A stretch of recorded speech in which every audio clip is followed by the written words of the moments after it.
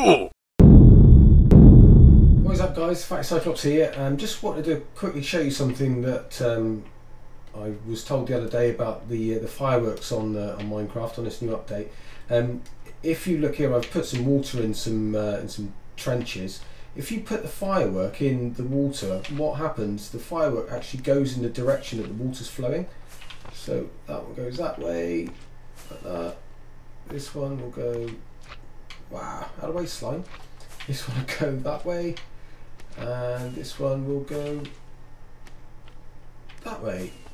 So I don't know whether or not it makes any difference as to how far down the water flow you put.